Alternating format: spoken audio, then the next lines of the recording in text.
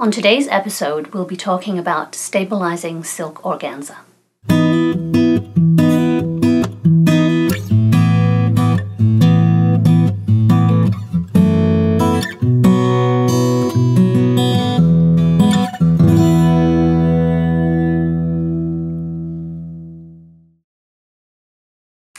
Hi, I'm Annie. Welcome back to my studio again.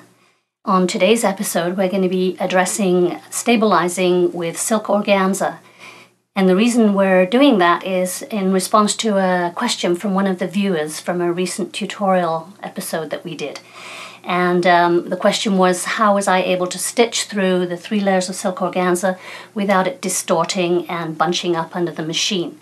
So we're going to address that right now and show you when you can and cannot stabilize.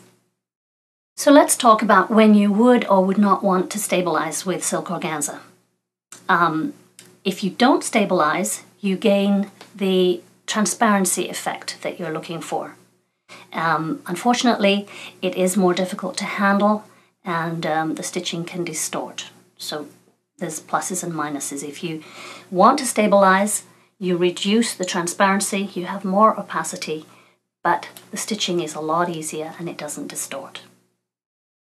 And now let's talk about when you do stabilize. And here I've got my 3 layers of silk organza, and I'm going to stabilize, but I'll lose some transparency. But if I'm not too concerned about that, that will give me the advantage of the stabilized product to stitch with, so it won't distort.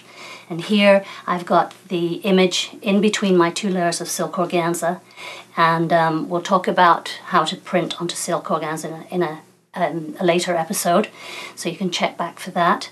And what I've done here is I've used a product called stabilization as my stabilizer, and here it is. You can buy this. There's several other products you can use, but I like this one because stabilization, you can actually peel off your image that you've placed down and replace it, so it's very forgiving. If you think you've got it in the wrong place, you can pick it up and put it back down into the right place. Once you feel like you've got it in the right place, then you can put everything together, take it over to the ironing board and fuse it all together before you start stitching.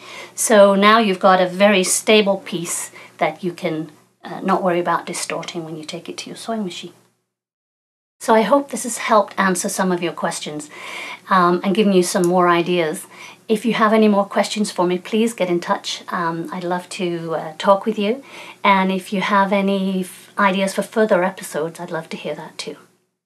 See you on the next episode.